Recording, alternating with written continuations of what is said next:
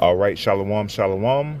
First and foremost, I want to give all praises, honor, and glory to the Heavenly Father and His only begotten Son, Yahawah, bahasham, Yahawashi, bahasham, or Kwadash.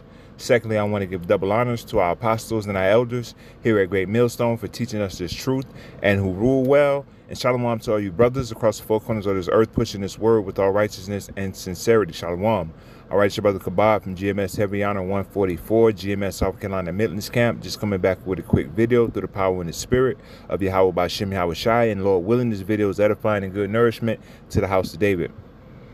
All right, and as you can see on the screen, and what kind of prompted this video is the fact that here it is, our people still have their hearts and their minds and trust in their goddamn enemy, man. All right.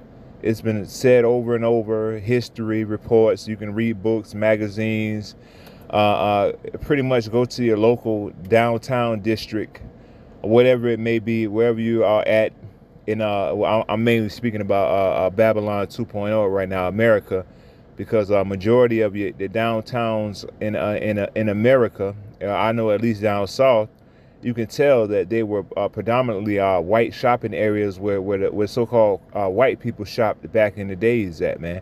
I know that's how it is down here in South Carolina, man. Like the downtown business district was like one of those, and more so in the smaller cities and major cities now, you know, because pretty much those downtown areas were predominant areas where Esau would live, man. All right, where Esau would shop and etc., etc. But not to get far off subject, just the fact that our people's minds are entrusting in this goddamn devil, the system, the society, everything. Pretty much they're trusting in their damn enemy, man. When the scriptures tell us what? Never trust thine enemy, man. All right, now I just wanted to show this quick video and get a few scripts and that be that with this particular image that's on the screen. But as you see the image, it said one of the scariest enemies on earth are those people who pretend to be your friend. And when I saw this, I said, yo, Esau fits this to the T, man, because Esau pretends to be your friend all the time, you Negroes, Latinos, and Native Americans. When the scriptures tell us what? Let's get real quick. Sirach, Ecclesiastes 12 and 10, it says, never trust thine enemy. Never trust thine enemy. So this is the Lord letting you know that you have enemies, and with your enemies, you're to never trust your damn enemies. For like as iron rusteth, so of his wickedness, man. All right, so this devil is only getting more wickeder and wickeder, man. All right, this devil is not upright, man. This devil does not have you in his best interest, man. All right, this devil mind is fully set on destroying you Negroes, Latinos, and Native Americans, man. All right, as I said, man, throughout history, man, you can look around and you can see that, man. Like you can go to, like I said, your local downtown areas. You can go to drive in the so-called Jake neighborhoods and look at how they're run down and how our people are shopping with goddamn Esau now, man, instead of shopping with their own people, man.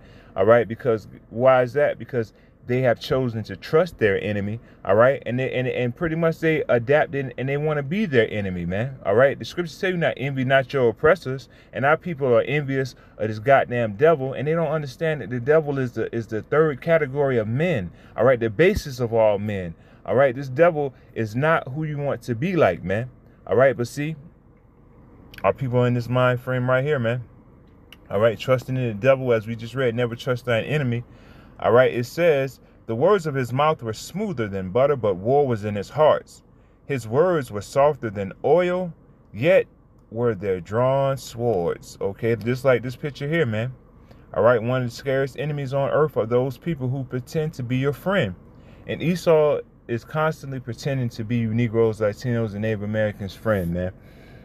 All right, your local politicians. That's why the scripture says it's better to trust in the Lord than put your confidence in man and princesses, because our people are trusting in this economy. They're trusting their government. They're trusting their officials. Like, hey, our people are getting amped up and get ready to goddamn it vote, man. All right, voting for your damn enemy, man. Voting for a new oppressor, man. Someone to further oppress you, man.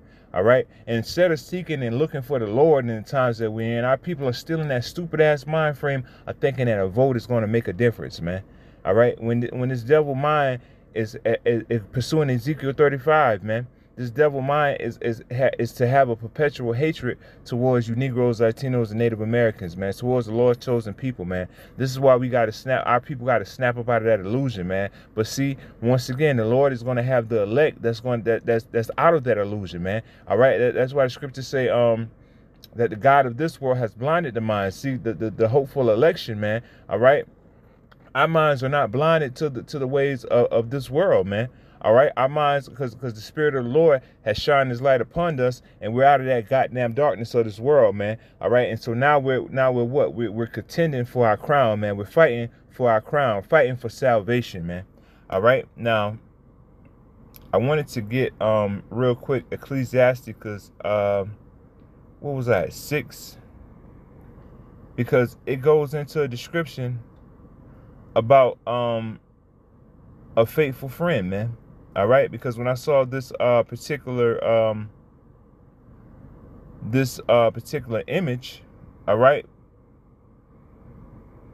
it made me think about a few scriptures. First and foremost, about the devil having swords drawn. All right, his eyes are privily set against you, pursuing the Psalms chapter 10, and definitely never trust thine enemy, as we just read that, right? Because once again, it says one of the scariest enemies on earth are those people who pretend to be your friend. All right, and all these niggas, our enemies, are always consistently pretending that they're our friends and that they're doing things for the best interest of the Negroes, Latinos, and Native Americans. When this devil came out with that jab, what was he saying? Is our mission to get the Negroes, Latinos, and Native Americans. They didn't quite say it like that, but that's what they were alluding to. I think they said the African Americans, the Native Americans, and Latino Americans. They wanted to get those people jabbed up first so they could be covered and protected. But see, that was all to trick you, man. This is the penalty of when you trust your enemy, man. All right, because the scriptures tell us it's better to put our faith and our trust in the Most High. Once again, pursuing the Psalms 118 and 8. All right, now back once again off this image, it says real quick, Sirach chapter 6 and what I want to start at verse 7, but I want to kind of, we just go through the spirit. All right, because I want to read 13 and I kind of want to jump back up to 7. So I'm gonna just read 13 first. Sirach 6 and 7, Ecclesiasticus in the Apocrypha. It says, separate thyself from thine enemies and take heed of thy friends. Now the scripture says, separate thyself from thine enemies and take heed of thy friends. See, the Lord is saying, be aware of the company that you keep, so to speak, man. But the Lord also said, what? Separate yourself from your enemy. So if you're separating yourself from your enemy, guess what? You're not going to trust your damn enemy if you're separating yourself away from him, man. And then the Lord says, take heed, right? Take heed of thy friends, okay? Be mindful of who you call your friends, okay? Now I'm going to jump right back up and I'm going to come right back down. Now it says, Sirach 6 and 7, it says, if thou wouldest get of a friend, prove him first and be not hasty to credit him. All right, because throughout time, it tells whether you have a solid friend, man. All right, because a lot of this society, they're so hasty to be like, oh, that's my friend, that's my dog, that's my homie, that's my girl, or that's my chick. You know what I'm saying? And these be the main ones that double cross you. That's why the scripture said, take heed of thy friends, man. All right. Now, mind you, the scripture said, if thou would get a friend, prove him first and be not hasty to credit him. Meaning that, if someone's going to have to prove that they're your friend. All right. Prove that they're for your best interest. Prove that they're about adding. All right. And y'all adding to each other, man. Like a scripture say, iron sharpeneth iron. See, brothers in the faith. All right. Brothers is brothers and friends as well, man.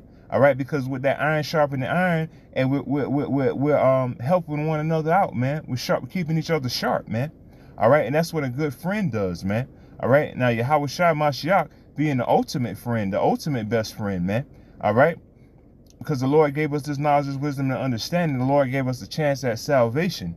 All right. Now we're going to jump back down to Sirach 6 and 13. All right. Now it says, separate thyself from thine enemies and take heed of thy friends A faithful friend is a strong defense. Now, that right there got to be talking about Yahawashi Mashiach, man, because Yahawashi Mashiach is a true faithful friend, someone that's not going to double cross you, someone that's not going to turn his back on you. All right, as long as with the Most High, if you doing what the Lord commands you to do, the Lord is going to be there for you, man. And that's why I said he's a strong defense, man. All right, because the Lord is definitely a strong defense, man. All right, because we're going to need the Lord in times that we're in right now, man. But the Lord is saying what? Be faithful, man. All right, proving yourselves to the Lord, man. Doing what it takes, man. Doing things to please the Heavenly Father, man. If you happen to go off, don't be so big to say that. Don't be too big to not correct yourself and repent, man. A lot of our people are in that mind frame where they don't like to repent and they don't like to pray. They don't like to fast, man. But you got to be in a repentful, praying and fasting state of mind, man. The scriptures tell you to pray without ceasing, man. All right. Now it says, a faithful friend, all right, a true friend is a strong defense, and he that hath found such as one hath found a treasure. All right. Nothing doth contravail a faithful friend, and his excellency is unvaluable. A faithful friend is a medicine of life, and they that fear the Lord shall find him. All right. Yahawashi Mashiach being that faithful friend, man. All right. And also, in this ministry, man, brothers that sincerely believe, all right, the believers of Yahawah, Yahawashi, man. This is our family, man. This is our friends, man. All right. A strong defense, because you can call on a brother, man, whenever you're going through something, man. A brother can be that medicine in the spirit of Yahawashi Mashiach, because as the scripture just said, he that findeth him, all right, and they that fear the Lord shall find him, man. All right, so the ones that sincerely fear the Lord, guess what?